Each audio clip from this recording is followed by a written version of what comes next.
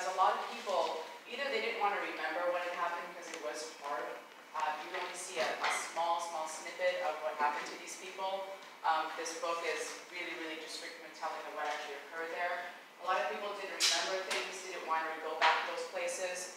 Because of his book and because of the detailed accounts of this man's journey and this man's struggle with his family, he was able to go and testify and bring this book into evidence.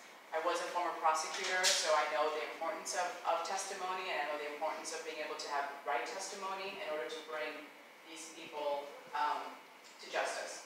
So he did that because of this young boy. Sorry, my hair gets this because it's a very important story for me.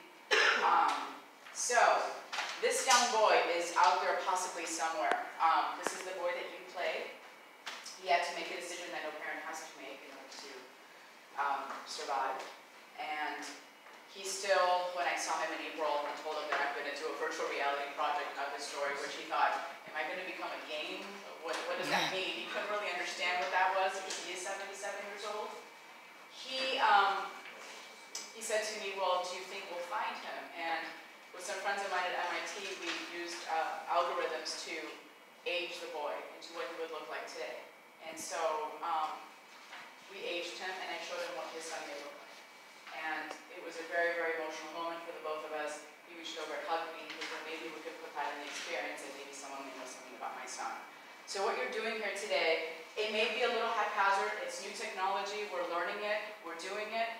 But you're doing something really, really impactful, because virtual reality, and the reason why I've gone from film and I've made a bunch of movies into this medium is because virtual reality has a possibility of impacting your neuroscience. The moment you put on that headset and you have great immersion based on your beautiful acting abilities to make the person that puts that headset on to feel that that is that father that is suffering the loss of his family, then what happens is you are making them actually physically change from hormones to emotions, so that I'm hoping that by people changing in that moment, by living and reliving this man's story, that in that moment, people will actually get up and do something about what's happening.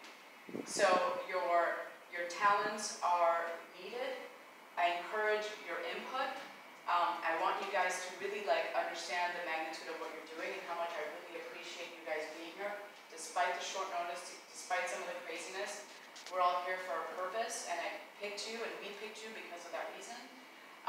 What I'd like to do first is, he will not be part of the frame, right, because he's represented by the camera, but what I'd like to do first, because we're all kind of feeling this out a little bit and feeling each other and getting to know each other a little bit better and getting into character, is I'd like to first run a scene as if you are in the scene. You won't be able to move much, so try to stay